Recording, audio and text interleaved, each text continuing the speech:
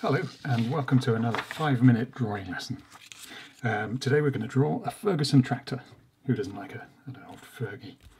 So before we start, the usual things to remember: try to draw lightly, don't press too hard, try to move your whole arm rather than doing small furry lines. Try to move your whole arm, sweep it from the elbow or something. And sometimes ghosting shapes in the air before you bring the pen down can be helpful for things like the wheels. That's it.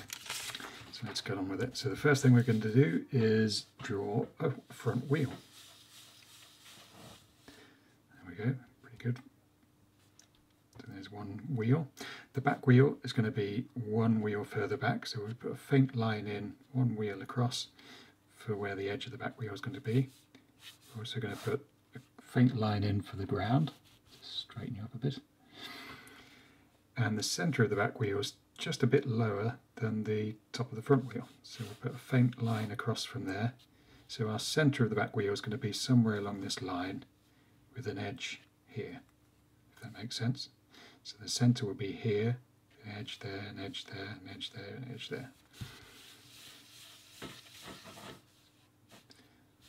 It's very loose, but I think we'll get away with that. Slightly wiggly. Now we can get on with the bonnet area. So the front edge is halfway between the middle of the wheel and the edge. And I've put a slight curve on it just to make it a bit more interesting. The top edge is level with the top of the wheel. So another faint line across there, horizontal. And then we bring a line down here, so we've left a small kind of squarish area around here. And now we can divide the top of that off. And under there we have the classic cutout shape that we see on tractors. And if you don't quite get it right, you can go over it, you can try and improve it once, but don't keep going over it, because the more you go over it, the more attention you'll draw to that area.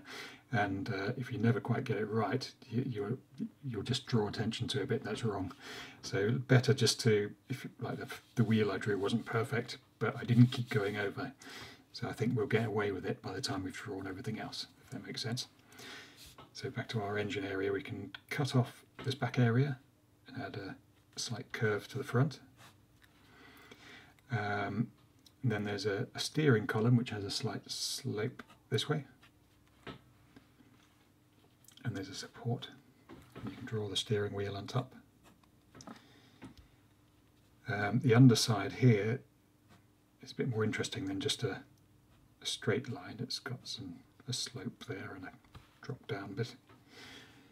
And now we can start to see some interesting stuff here, which is the steering mechanism, some levers, and I think it's probably a clutch pedal or something.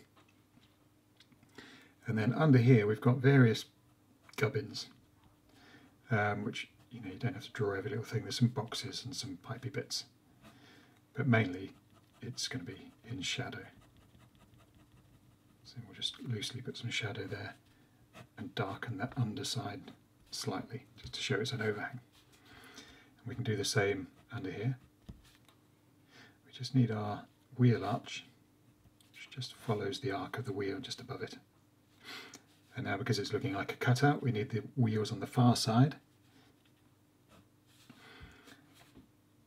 And I'm going to make that wheel that I drew slightly wrong to egg-shaped. I'm going to make that into my far side wheel and add a new edge down there for the front wheel.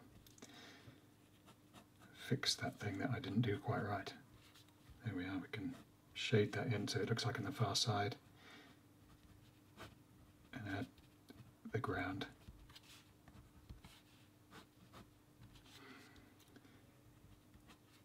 And now the wheels themselves,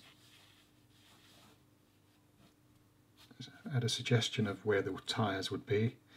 The front wheels have got cutouts in a square shape, so these little elliptical cutouts, if you arrange them in a square, that kind of looks like the cutouts in the wheel. You can have some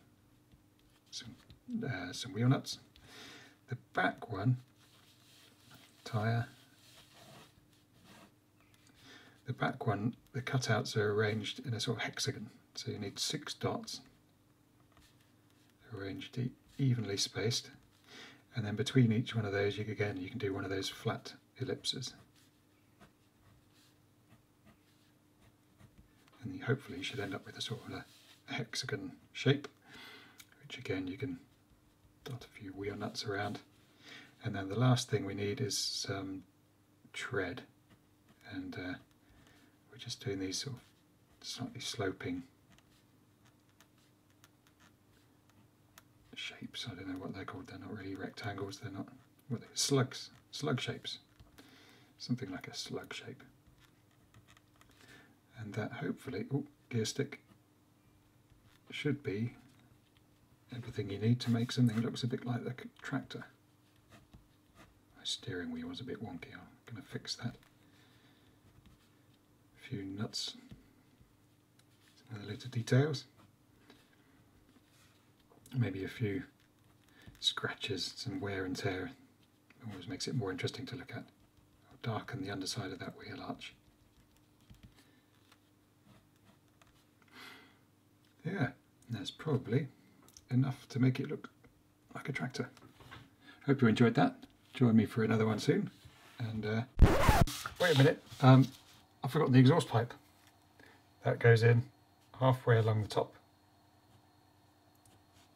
A thing like that. That's it. All done. You can go home now. See you next week.